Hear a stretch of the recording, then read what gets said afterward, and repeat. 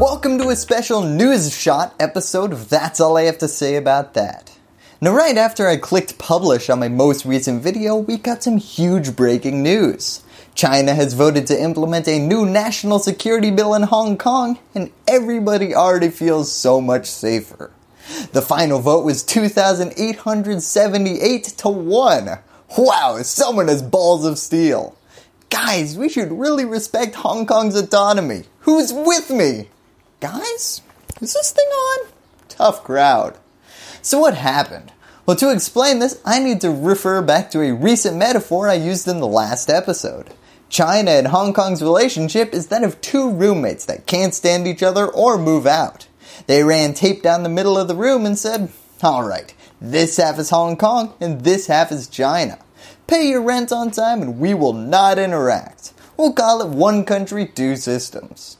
So as long as everybody keeps their system to themselves, this should work. What's the problem? Well, it really depends on who you ask, because China would say, hey Hong Kong, when you moved in here from that British guy's apartment, your lease specifically said that you would pass laws to protect my half of the room from people and actions on your side of the room. And, well, you've been here 23 years and still have not passed those rules yet.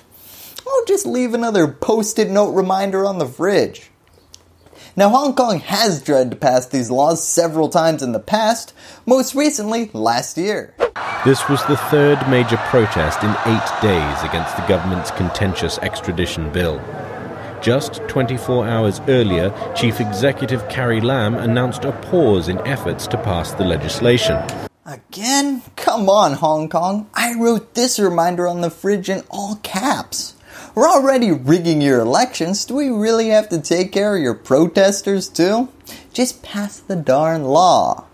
The specific commitment comes from Article 23 of Hong Kong's Constitution and says, Hong Kong shall enact laws on its own to prohibit any act of treason, secession, sedition, and subversion against the Central People's Government.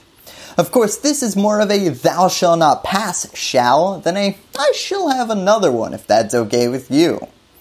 According to a deputy of the National People's Congress, Bernard Chan, basically the mainland had delegated that legislation to us, to Hong Kong, to do ourselves, but we failed in 23 years. It's hard to pass legislation in Hong Kong these days, so the central government is taking the initiative and going forward with it.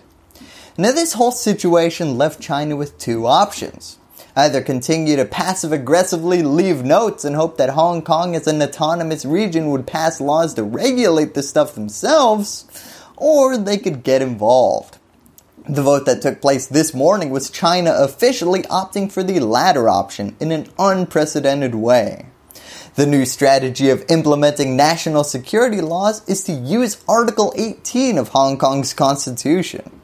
Now under Article 18, national laws can only be applied in Hong Kong if they relate to defense, foreign affairs, and other matters outside of the limits of the city's autonomy. Now to go back to our taped off apartment for a second to explain this Article 18 rule was put in place to establish basic house rules.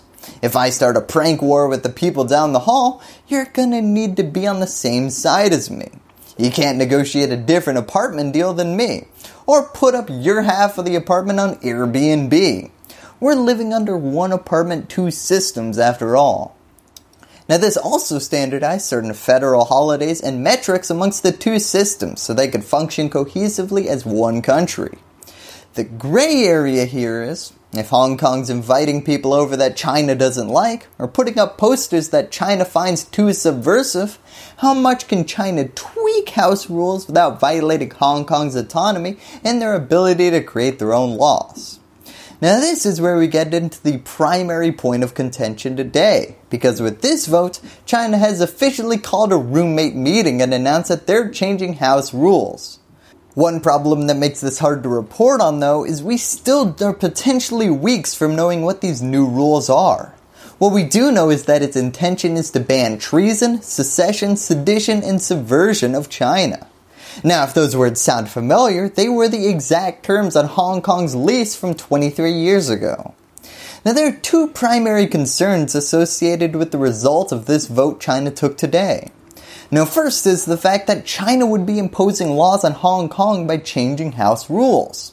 Even if this was the most benign law change, okay, now it's super illegal to plan acts of terrorism in Hong Kong.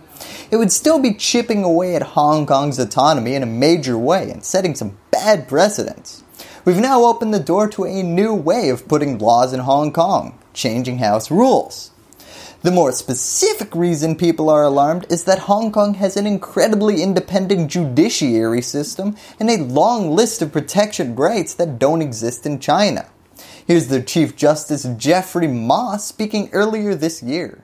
Article 85 of the Basic Law states that the courts of the Hong Kong Special Administrative Region shall exercise judicial power independently, free from any interference. Now, because this is a house law and not a Hong Kong law, the power of final interpretation on constitutional affairs lies not in any court in Hong Kong, or any court at all, but in the National People's Congress Standing Committee in Beijing. Oh yeah, I'm sure the National People's Congress Standing Committee is going to be super concerned about their free speech rights. Except maybe one guy who voted against this. If you're worried about secessionist and seditious acts, well, I'm sure that a Hong Kong independence protest is not going to make the cut. We're talking about people who find Winnie the Pooh too subversive. Again though, we have no idea what the actual law will look like right now. What we do know right now is that the National People's Congress, on Thursday, voted in favor of the decision to empower its standing committee to draft this legislation. Yeah, they're really putting the cart before the horse on this one. Alright, we're gonna pass this legislation nationally. Now, what's the legislation? Thank you, and that's all I have to say about that. Hello YouTube, I hope you enjoyed this quick update to yesterday's story. First, I'd like to thank my patrons for helping me put out my videos. If you want to support independent, nonpartisan news looking into the overlooked, join this growing list of exceptional individuals by clicking on that link in the description. Also remember to subscribe and ring that bell so that freedom will continue to ring. Give me a thumbs up if you like what you saw, and lastly, as always, thank you for watching.